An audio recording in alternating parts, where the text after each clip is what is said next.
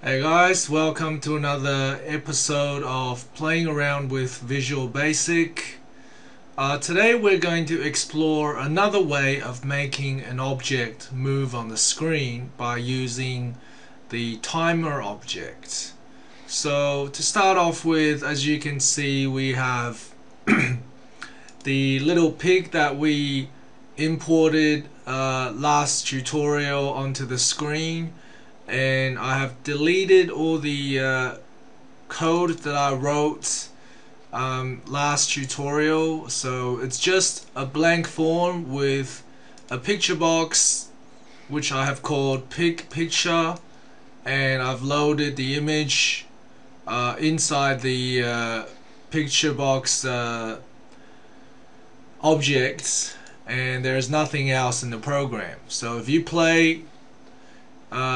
you run the program, you should get no reaction to anything.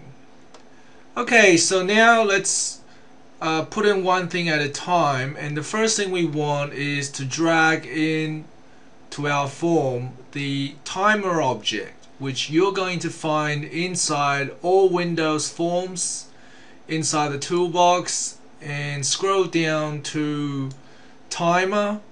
And you're going to drag that onto your form, which is going to create a little bar here with the timer1 object inside.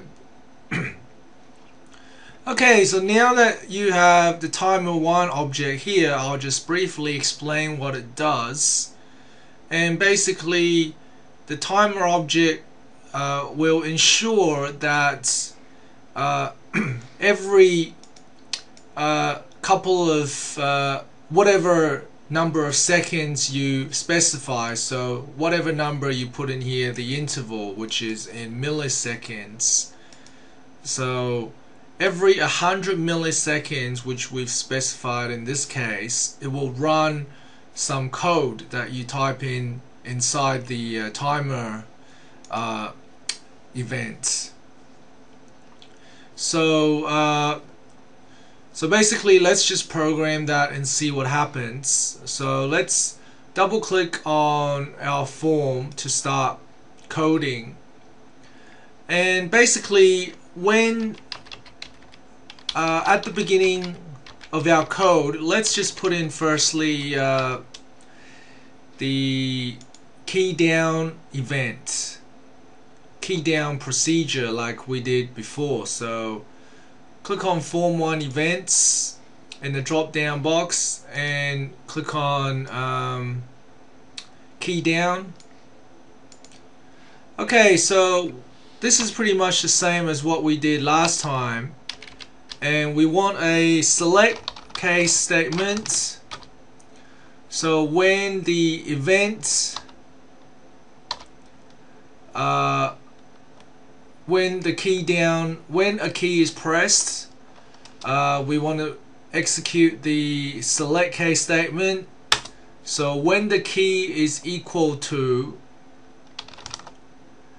the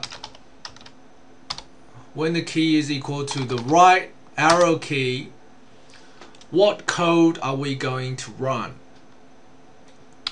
Okay, so back in the Form 1 public class, what we want to put in here is a variable. We're going to declare a variable which we're going to call, so dimension, we're going to call move right as Boolean. So a Boolean variable can either store true or false. That's it. There's two possible options inside a Boolean variable, unlike the integer variable which we used last time. Okay, so we have the move right variable, and when the right key is pressed, the move right variable is going to be true. Okay, and if the left key is pressed, however, then the move right variable is going to be false. So when the left arrow key is pressed, then the move right variable is going to be false. Okay, so what happens if we run the program? Nothing happens. We press the right arrow key, nothing happens at all. It's because we haven't specified how we want the pig to move. So therefore, let's double click on the timer1 object, and now here is the code that we put in to this procedure whenever the timer ticks. So if you click on the timer1 object, you'll see that every 100 milliseconds, that's when the timer is going to tick, and it's going to execute whatever code we put inside this procedure. So let's put in here when the timer ticks, we're gonna test if the move right variable is true. If it is true, then we're gonna move our pig to the right by 1 unit. Okay, and the last thing we want to do is just to make the timer start ticking as soon as we run the program. So double click on the background of the form. So we've got this procedure which states that when the form loads, we're going to turn on the timer. So timer1, we're gonna start the timer as soon as the form loads. So now if you press debugging and you press the right arrow key, you'll see that the pig is slowly moving to the right.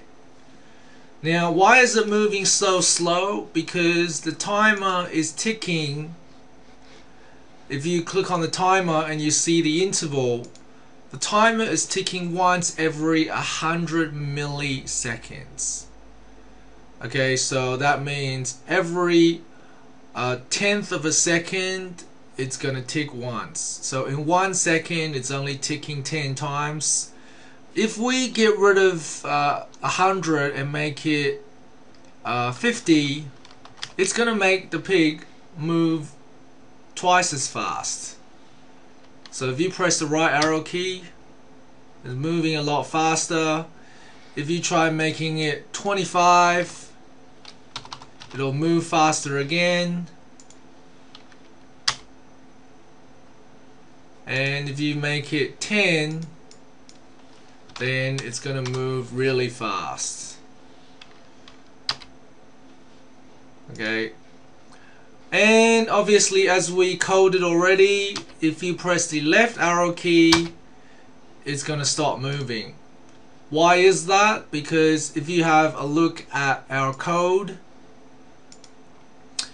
it says that when the left arrow key is pressed, the move right variable becomes false, and the timer says that only when the move right variable is true, the pig is going to move to the right. Okay, so rather than me showing you the whole thing, you guys can now try to make your pig move around using the timer object. And by the way, when the pig is moving, I am not holding down the arrow key. So when I press the right arrow key, I have let go of the key and it's still moving. And when I press the left key, it stops moving. So see if you can make your pig move in all different directions. And that will be the end of the tutorial. Thanks for watching, guys. See you next time.